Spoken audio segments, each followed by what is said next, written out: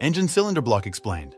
The cylinder block, also known as the engine block, is a crucial component of the engine made of high-quality material to ensure proper lubrication, temperature control, and stability. It is designed to withstand various temperatures and loads, with oil galleries for oil circulation and water galleries for engine cooling. The design of the cylinder block depends on the specific engine model and includes cylinder walls, sleeves, and coolant passages. Engine block material. Engine block manufacturers often use grey cast iron, sometimes adding nickel and chromium to increase properties.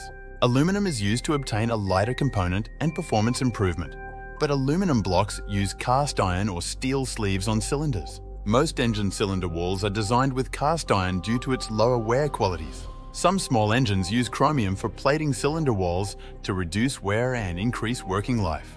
Aluminum blocks maintain more uniformity of temperature due to their thermal conductivity.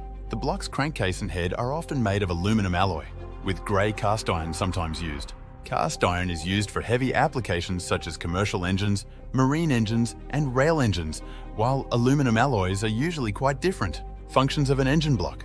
One of the greatest functions of a cylinder block is that it encloses the piston, connecting rod and crankshaft.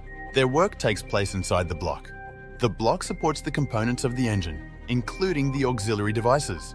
Devices such as AC compressor, alternator, intake and exhaust manifold, etc. It features the parts for the lubrication circle, such as the oil pan, oil pump, oil filter, etc. It also plays a vital role in the cooling circuit.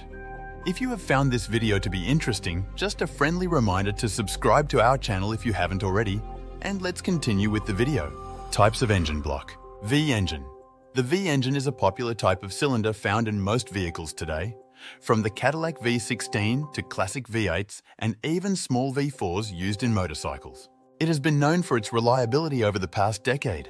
The V-engine uses a pair of cylinder banks that run parallel to each other, impacting nature. V16 engines resemble inline-8s in length but are wider. However, the downside of a V-engine is its seamless design, as the pistons are set at odd angles to the engine centerline. Inline engine. The inline engine has a series of cylinders running in a single line from the back to the front of the engine. It provides smooth operation and is suitable for high RPM, making it ideal for small displacement engines used in most passenger cars. Boxer engines. These engines are easily understood as a V-engine pressed flat, with cylinder heads directly opposite each other. This type of engine is used in Porsche, Subaru, and other high-performance engines. The pistons in this design serve as a counterweight, eliminating the need for a separate counterweight on the crankshaft. As a result, the crankshaft is shorter and lighter, which allows for higher revving and ultimately makes the engine more powerful. If this video was very informative, go hit the subscribe button right now and I'll see you in the next video.